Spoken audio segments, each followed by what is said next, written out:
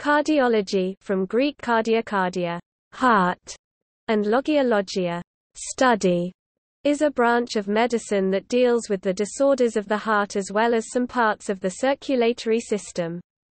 The field includes medical diagnosis and treatment of congenital heart defects, coronary artery disease, heart failure, valvular heart disease and electrophysiology.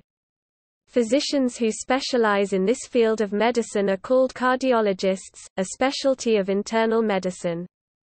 Pediatric cardiologists are pediatricians who specialize in cardiology.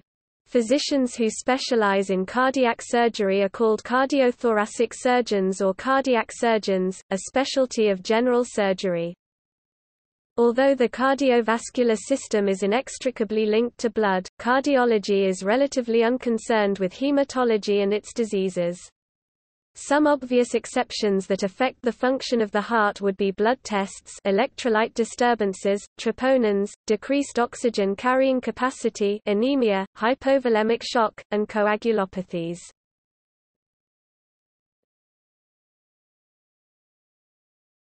Topic: Specializations.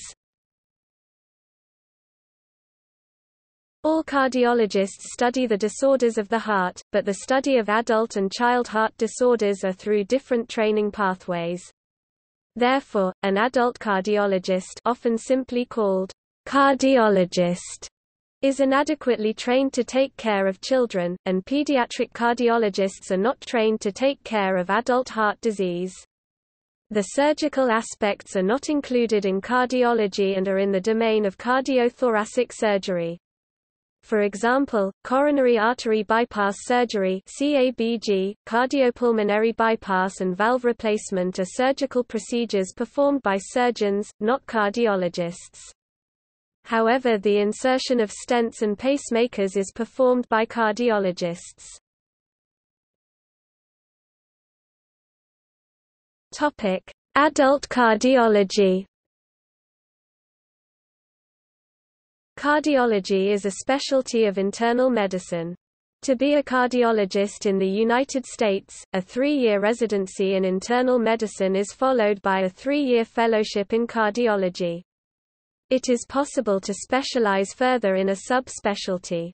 Recognized subspecialties in the United States by the ACGME are cardiac electrophysiology, echocardiography, interventional cardiology, and nuclear cardiology. Recognized subspecialties in the United States by the American Osteopathic Association Bureau of Osteopathic Specialists (AOABOS) include clinical cardiac electrophysiology and interventional cardiology. Per doximity, adult cardiologists make an average of $436,849 in the United States.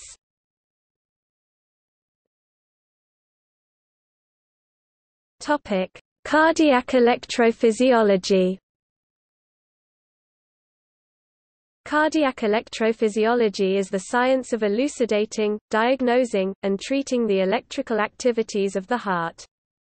The term is usually used to describe studies of such phenomena by invasive intracardiac catheter recording of spontaneous activity as well as of cardiac responses to programmed electrical stimulation (PASE). These studies are performed to assess complex arrhythmias, elucidate symptoms, evaluate abnormal electrocardiograms, assess risk of developing arrhythmias in the future, and design treatment. These procedures increasingly include therapeutic methods, typically radiofrequency ablation, or cryoablation, in addition to diagnostic and prognostic procedures.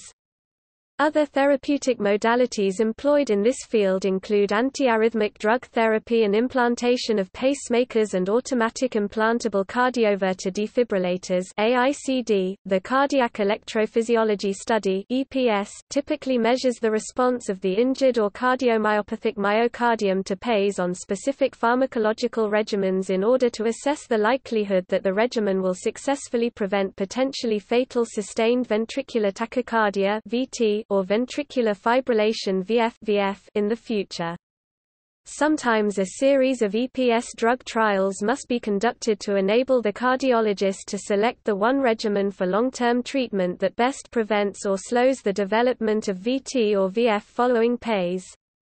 Such studies may also be conducted in the presence of a newly implanted or newly replaced cardiac pacemaker or AICD. Topic: Clinical cardiac electrophysiology. Clinical cardiac electrophysiology is a branch of the medical specialty of cardiology and is concerned with the study and treatment of rhythm disorders of the heart. Cardiologists with expertise in this area are usually referred to as electrophysiologists. Electrophysiologists are trained in the mechanism, function, and performance of the electrical activities of the heart. Electrophysiologists work closely with other cardiologists and cardiac surgeons to assist or guide therapy for heart rhythm disturbances, arrhythmias. They are trained to perform interventional and surgical procedures to treat cardiac arrhythmia.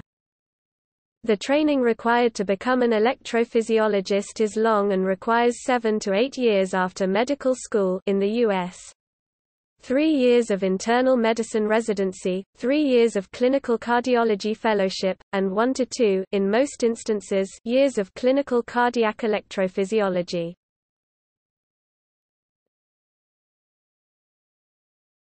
Topic: Cardiogeriatrics. Cardiogeriatrics, or geriatric cardiology, is the branch of cardiology and geriatric medicine that deals with the cardiovascular disorders in elderly people. Cardiac disorders such as coronary heart disease, including myocardial infarction, heart failure, cardiomyopathy, and arrhythmias such as atrial fibrillation, are common and are a major cause of mortality in elderly people. Vascular disorders such as atherosclerosis and peripheral arterial disease cause significant morbidity and mortality in aged people.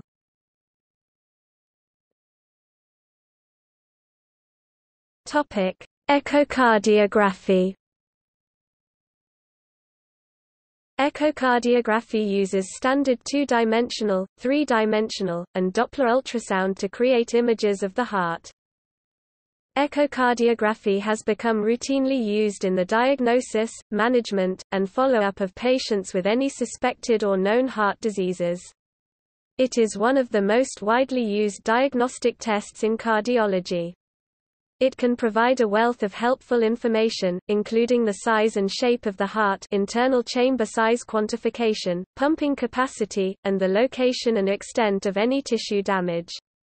An echocardiogram can also give physicians other estimates of heart function, such as a calculation of the cardiac output, ejection fraction, and diastolic function, how well the heart relaxes.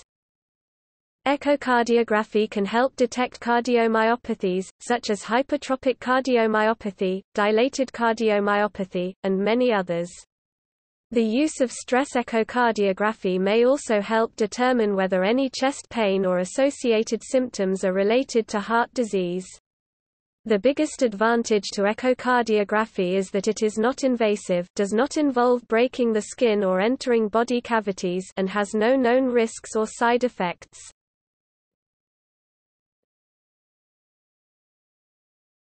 Topic: Interventional cardiology.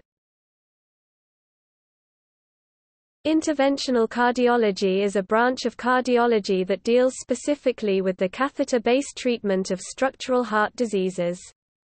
A large number of procedures can be performed on the heart by catheterization. This most commonly involves the insertion of a sheath into the femoral artery but, in practice, any large peripheral artery or vein and cannulating the heart under X-ray visualization, most commonly fluoroscopy. The main advantages of using the interventional cardiology or radiology approach are the avoidance of the scars and pain, and long post-operative recovery. Additionally, interventional cardiology procedure of primary angioplasty is now the gold standard of care for an acute myocardial infarction. This procedure can also be done proactively, when areas of the vascular system become occluded from atherosclerosis. The cardiologist will thread this sheath through the vascular system to access the heart. This sheath has a balloon and a tiny wire mesh tube wrapped around it, and if the cardiologist finds a blockage or stenosis, they can inflate the balloon at the occlusion site in the vascular system to flatten or compress the plaque against the vascular wall. Once that is complete, a stent is placed as a type of scaffold to hold the vasculature open permanently.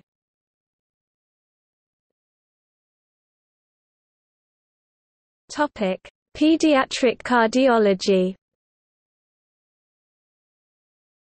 Helen B. Taussig is known as the founder of pediatric cardiology.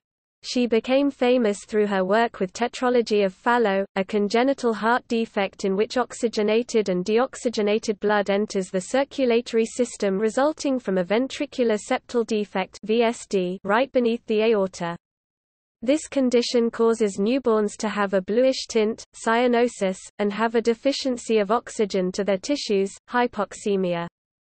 She worked with Alfred Blalock and Vivian Thomas at the Johns Hopkins Hospital, where they experimented with dogs to look at how they would attempt to surgically cure these blue babies.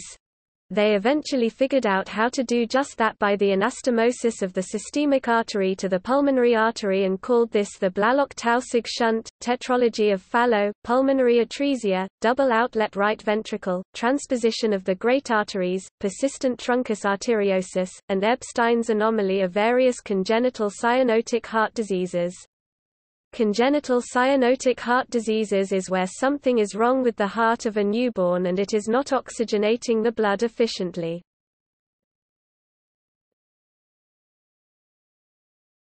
Tetralogy of Fallot. Tetralogy of Fallot is the most common congenital heart disease arising in 1 to 3 cases per 1,000 births. The cause of this defect is a ventricular septal defect (VSD) and an overriding aorta. These two defects combined causes deoxygenated blood to bypass the lungs and going right back into the circulatory system. The modified Blalock-Taussig shunt is usually used to fix the circulation.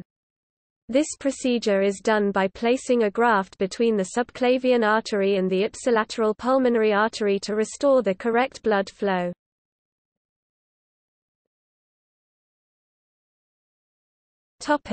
Pulmonary atresia. Pulmonary atresia happens in 7 to 8 per 100,000 births and is characterized by the aorta branching out of the right ventricle. This causes the deoxygenated blood to bypass the lungs and enter the circulatory system. Surgeries can fix this by redirecting the aorta and fixing the right ventricle and pulmonary artery connection. There are 2 types of pulmonary atresia, classified by whether or not the baby also has a ventricular septal defect. Pulmonary atresia with an intact ventricular septum. This type of pulmonary atresia is associated with complete and intact septum between the ventricles. Pulmonary atresia with a ventricular septal defect. This type of pulmonary atresia happens when a ventricular septal defect allows blood to flow into and out of the right ventricle.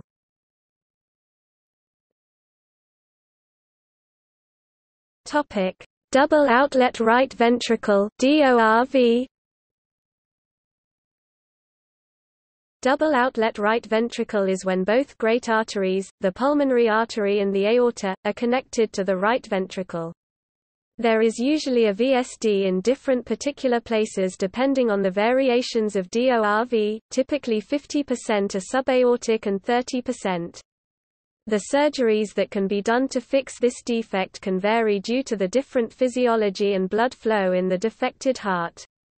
One way it can be cured is by a VSD closure and placing conduits to restart the blood flow between the left ventricle and the aorta and between the right ventricle and the pulmonary artery. Another way is systemic to pulmonary artery shunt in cases associated with pulmonary stenosis. Also, a balloon atrial septostomy can be done to fix DORV with the Taussig-Bing anomaly.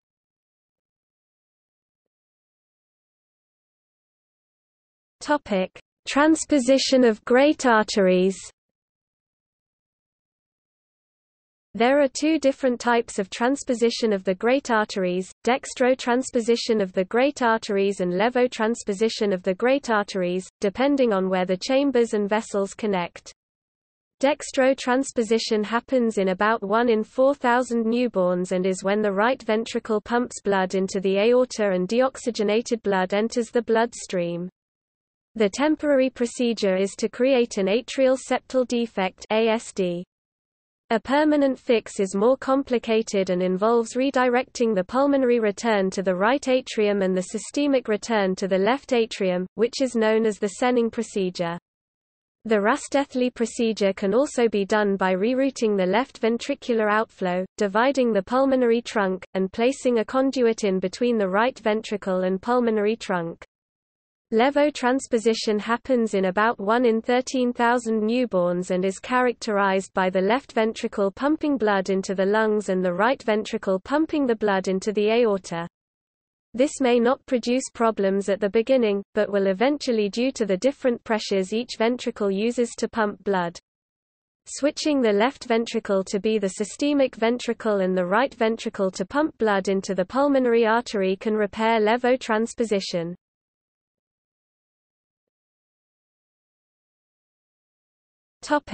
Persistent truncus arteriosis.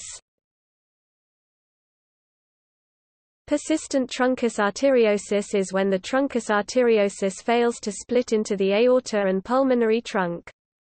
This occurs in about 1 in 11,000 live births and allows both oxygenated and deoxygenated blood into the body. The repair consists of a VSD closure and the Rastethly procedure.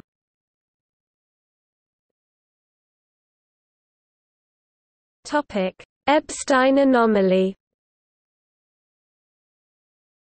Ebstein's anomaly is characterized by a right atrium that is significantly enlarged and a heart that is shaped like a box.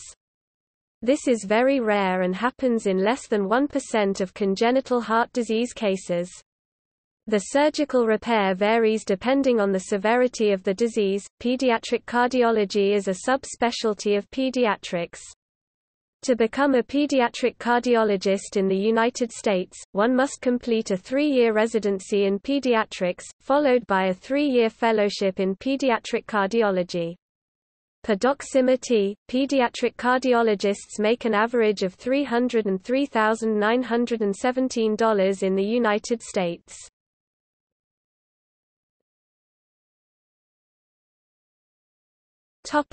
The heart.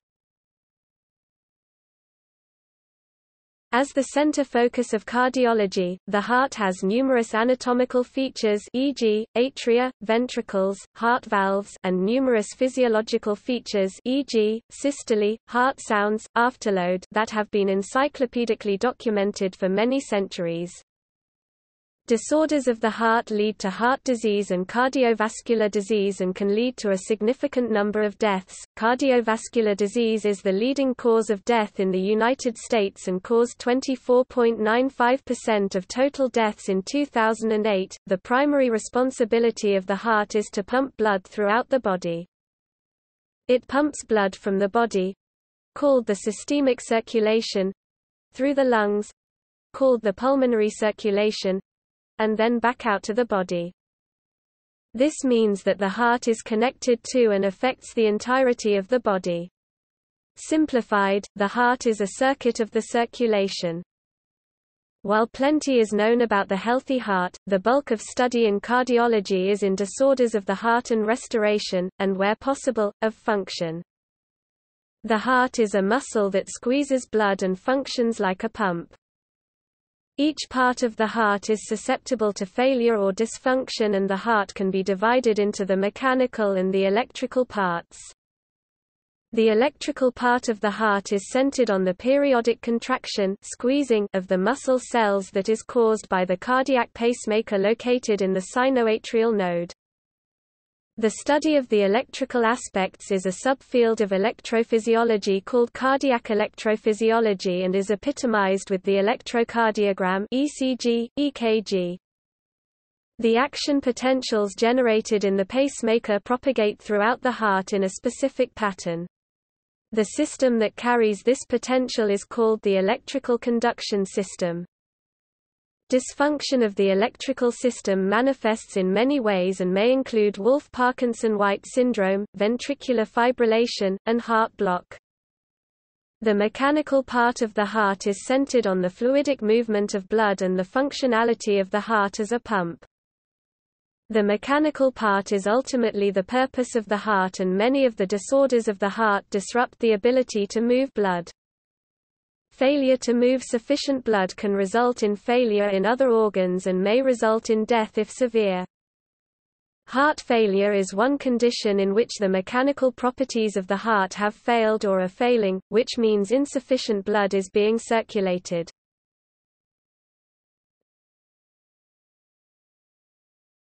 Topic: Coronary circulation. Coronary circulation is the circulation of blood in the blood vessels of the heart muscle, myocardium. The vessels that deliver oxygen-rich blood to the myocardium are known as coronary arteries. The vessels that remove the deoxygenated blood from the heart muscle are known as cardiac veins. These include the great cardiac vein, the middle cardiac vein, the small cardiac vein and the anterior cardiac veins. As the left and right coronary arteries run on the surface of the heart, they can be called epicardial coronary arteries. These arteries, when healthy, are capable of autoregulation to maintain coronary blood flow at levels appropriate to the needs of the heart muscle. These relatively narrow vessels are commonly affected by atherosclerosis and can become blocked, causing angina or a heart attack. See also, circulatory system. The coronary arteries that run deep within the myocardium are referred to as subendocardial. The coronary arteries are classified as end circulation. Since they represent the only source of blood supply to the myocardium, there is very little redundant blood supply, which is why blockage of these vessels can be so critical.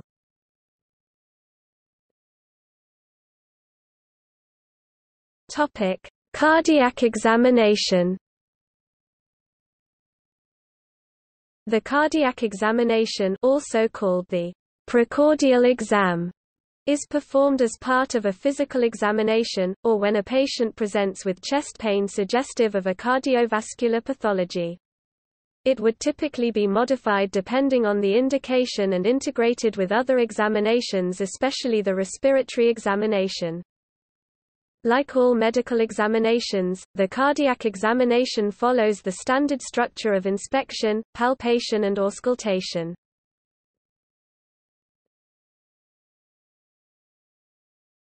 Topic: Heart disorders. Cardiology is concerned with the normal functionality of the heart and the deviation from a healthy heart. Many disorders involve the heart itself, but some are outside of the heart and in the vascular system. Collectively, the two together are termed the cardiovascular system, and diseases of one part tend to affect the other.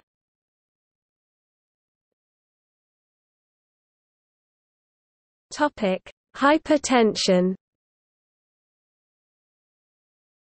Hypertension, also known as high blood pressure, is a long-term medical condition in which the blood pressure in the arteries is persistently elevated. High blood pressure usually does not cause symptoms. Long-term high blood pressure, however, is a major risk factor for coronary artery disease, stroke, heart failure, peripheral vascular disease, vision loss, and chronic kidney disease. Lifestyle factors can increase the risk of hypertension. These include excess salt in the diet, excess body weight, smoking, and alcohol. Hypertension can also be caused by other diseases, or as a side effect of drugs. Blood pressure is expressed by two measurements, the systolic and diastolic pressures, which are the maximum and minimum pressures, respectively. Normal blood pressure at rest is within the range of 100 to 140 mm mercury mmHg systolic and 60 to 90 mm of mercury diastolic. High blood pressure is present if the resting blood pressure is persistently at or above 140/90 of a millimeter of mercury for most adults. Different numbers apply to children. Ambulatory blood pressure monitoring over a 24-hour period appears more accurate than office-best blood pressure measurement. Lifestyle changes and medications can lower blood pressure and decrease the risk of health complications. Lifestyle changes include weight loss, decreased salt intake, physical exercise, and a healthy diet. If lifestyle changes are not sufficient, then blood pressure medications are used. Up to 3 medications can control blood pressure in 90% of people. The treatment of moderately high arterial blood pressure, defined as greater than 160/100ths of a millimeter of mercury, with medications is associated with an improved life expectancy. The effect of treatment of blood pressure between 140/90ths of a millimeter of mercury and 160/100ths of a millimeter of mercury is less clear, with some reviews finding benefit and others finding a lack of evidence for benefit. High blood pressure affects between 16 and 37% of the population globally. In 2010, hypertension was believed to have been a factor in 18% (9.4 million) deaths.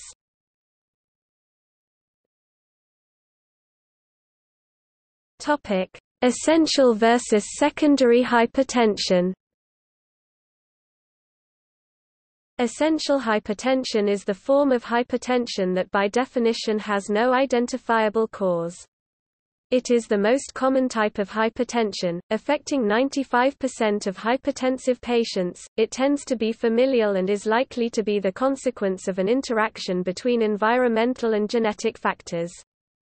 Prevalence of essential hypertension increases with age, and individuals with relatively high blood pressure at younger ages are at increased risk for the subsequent development of hypertension. Hypertension can increase the risk of cerebral, cardiac, and renal events. Secondary hypertension is a type of hypertension which is caused by an identifiable underlying secondary cause. It is much less common than essential hypertension, affecting only 5% of hypertensive patients. It has many different causes including endocrine diseases, kidney diseases, and tumors. It also can be a side effect of many medications.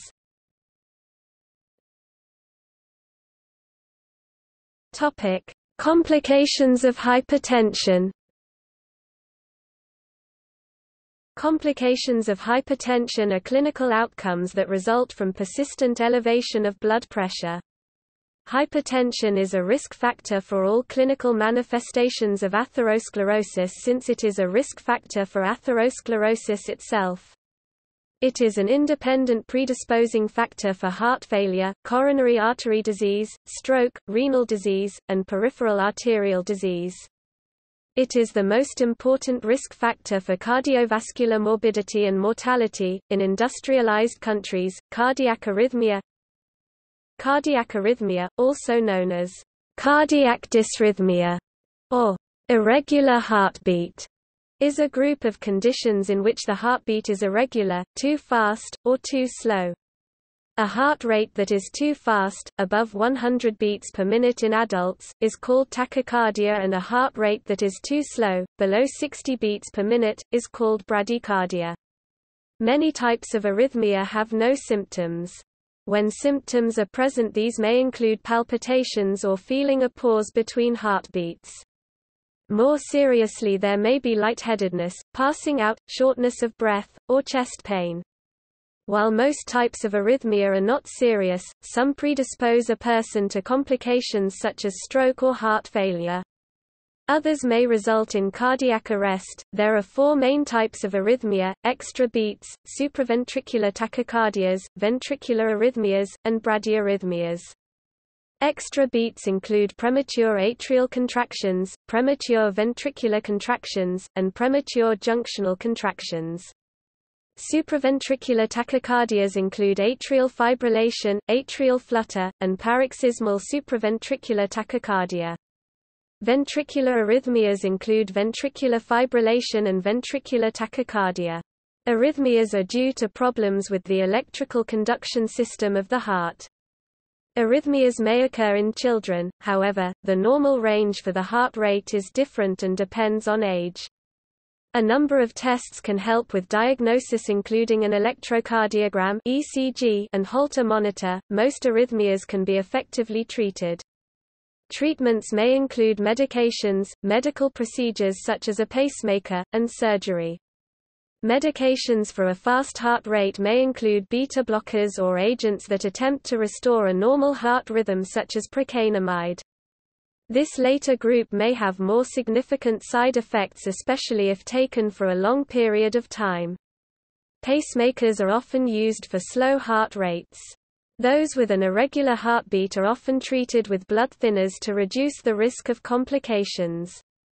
Those who have severe symptoms from an arrhythmia may receive urgent treatment with a jolt of electricity in the form of cardioversion or defibrillation. Arrhythmia affects millions of people.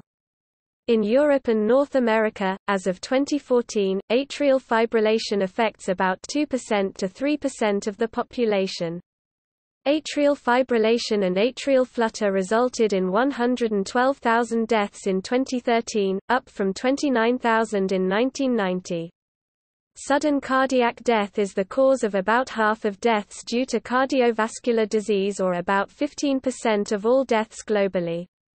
About 80% of sudden cardiac death is the result of ventricular arrhythmias. Arrhythmias may occur at any age but are more common among older people.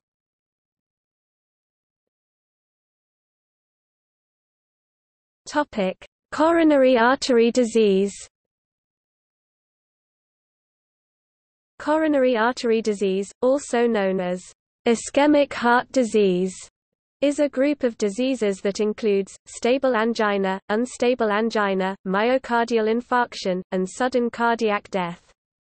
It is within the group of cardiovascular diseases of which it is the most common type.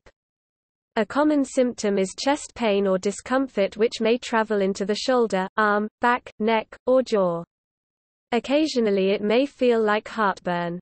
Usually symptoms occur with exercise or emotional stress, last less than a few minutes, and get better with rest. Shortness of breath may also occur, and sometimes no symptoms are present. The first sign is occasionally a heart attack. Other complications include heart failure or an irregular heartbeat. Risk factors include high blood pressure, smoking, diabetes, lack of exercise, obesity, high blood cholesterol, poor diet, and excessive alcohol, among others. Other risks include depression. The underlying mechanism involves atherosclerosis of the arteries of the heart. A number of tests may help with diagnoses including, electrocardiogram, cardiac stress testing, coronary computed tomographic angiography, and coronary angiogram, among others. Prevention is by eating a healthy diet, regular exercise, maintaining a healthy weight and not smoking. Sometimes medication for diabetes, high cholesterol, or high blood pressure are also used. There is limited evidence for screening people who are at low risk and do not have symptoms. Treatment involves the same measures as prevention. Additional medications such as antiplatelets including aspirin, beta blockers, or nitroglycerin may be recommended. Procedures such as percutaneous coronary intervention (PCI) or coronary artery bypass surgery (CABG) may be used in severe disease.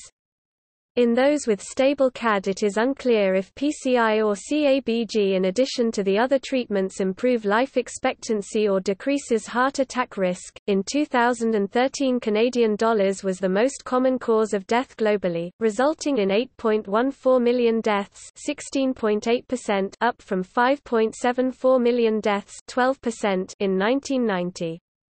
The risk of death from CAD for a given age has decreased between 1980 and 2010, especially in developed countries. The number of cases of CAD for a given age has also decreased between 1990 and 2010. In the United States in 2010, about 20% of those over 65 had CAD, while it was present in 7% of those 45 to 64, and 1.3% of those 18 to 45. Rates are higher among men than women of a given age.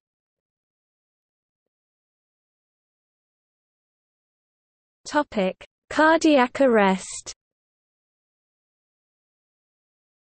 Cardiac arrest is a sudden stop in effective blood flow due to the failure of the heart to contract effectively. Symptoms include loss of consciousness and abnormal or absent breathing.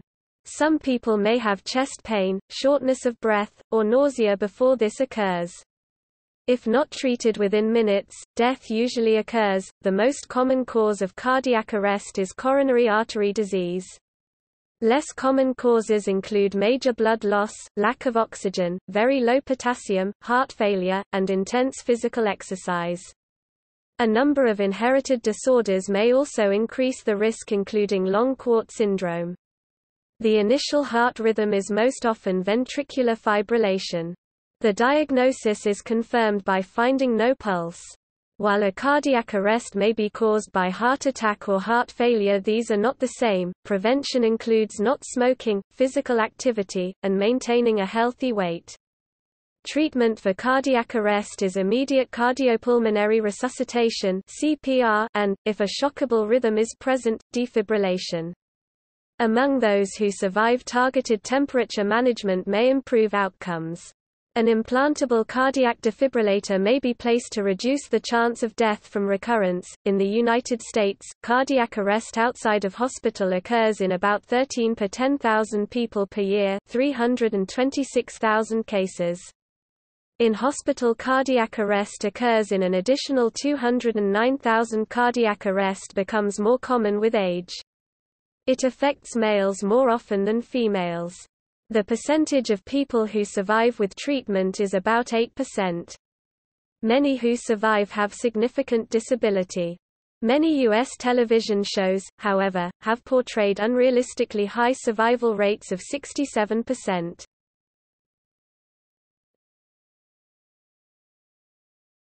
Topic: Congenital heart defects.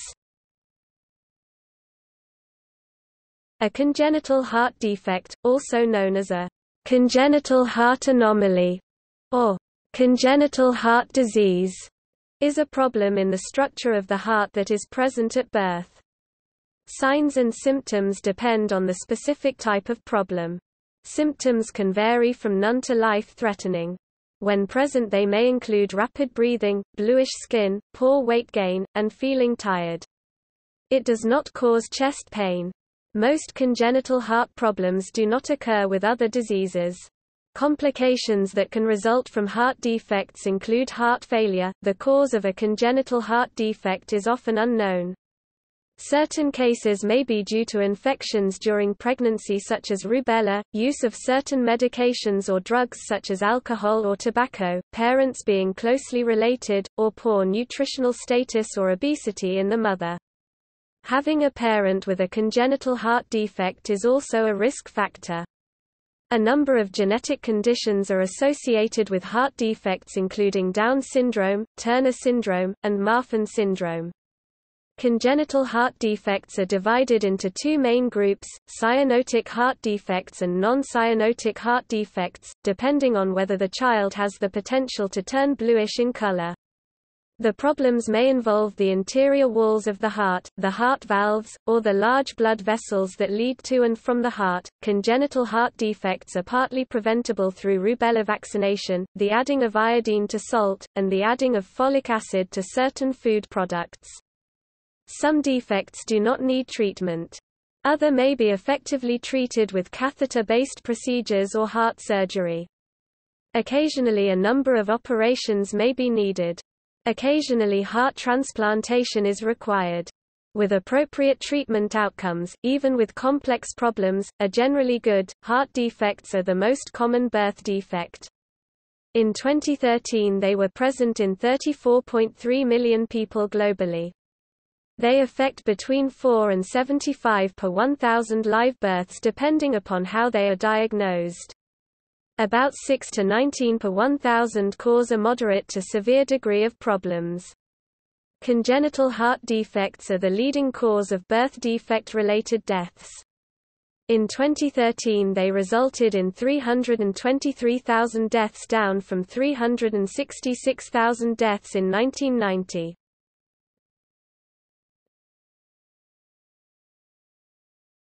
Topic: Diagnostic tests in cardiology.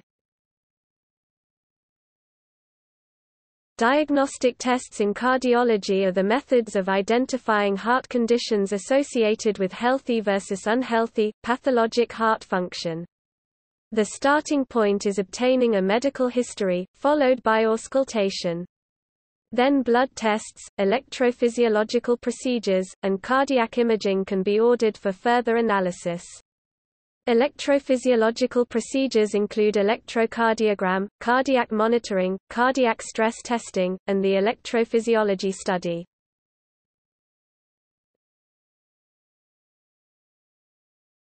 Topic: Cardiology community.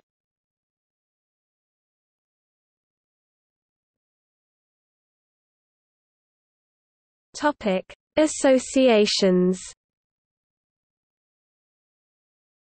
American College of Cardiology, American Heart Association, European Society of Cardiology, Heart Rhythm Society, Canadian Cardiovascular Society, Indian Heart Association, National Heart Foundation of Australia. Topic: Journals.